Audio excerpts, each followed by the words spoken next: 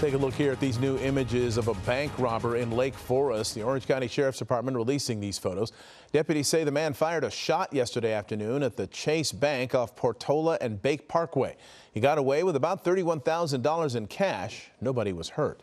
Hello, I'm Mark Brown. Get more great ABC7 content by clicking the subscribe button for our YouTube channel and download the ABC7 Los Angeles streaming app on Fire TV, Android TV, Apple TV, and Roku to watch on your TV.